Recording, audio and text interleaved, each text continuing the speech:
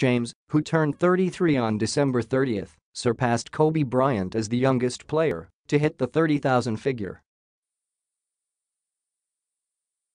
Bryant was 34 years and 104 days old when he reached the mark. Cleveland superstar James did it by nailing a step-back jump shot against the San Antonio Spurs with 1 seconds remaining in the first for his 8th point of the contest. James finished with 28 points on 10 of 23 shooting from the field in the Cavaliers' 114-102 loss to San Antonio, boosting his total to 30,021. James came into the game needing just 7 to scale the height only 6 others have achieved so far.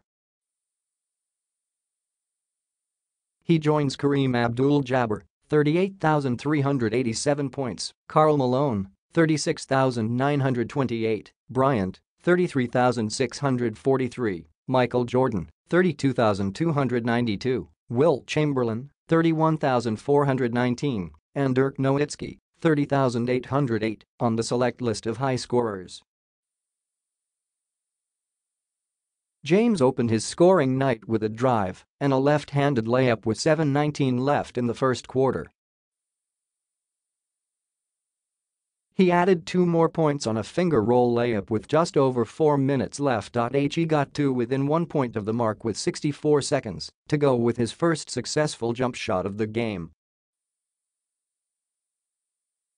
There was a very good chance history would be made on Tuesday at the Spurs' AT&T Center Arena as James came into the game averaging 26.8 points, 7.8 rebounds and 8.7 assists per game this season. James attempted to do it at home on Saturday but finished with just 18 points on 8 of 17 shooting in a 148-124 blowout loss to the Oklahoma City Thunder.